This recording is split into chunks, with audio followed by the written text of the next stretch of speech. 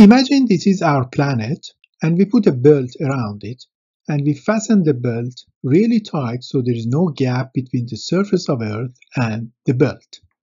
Now we add 1 meter to the length of the belt. So there is going to be a gap. Now do you think this gap is enough for an ant to go through? Or maybe a mouse? What about a cat? Pause the video if you like to think about it, and when you are ready, keep watching.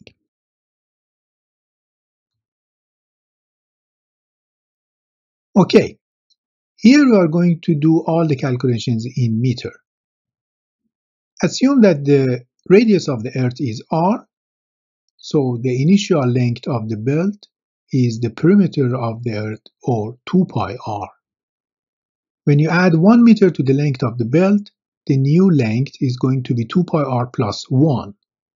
Now if you want to find the new radius for the belt, you have to divide this new length by 2 pi, and that gives you r plus 1 over 2 pi. Now, if you want to find the gap between the surface of the Earth and the belt, you need to find the difference between the old radius and the new radius of the belt, and that is 1 over 2 pi. Remember, the calculations are done in meter, so that is 0.159 meter, almost 16 centimeters.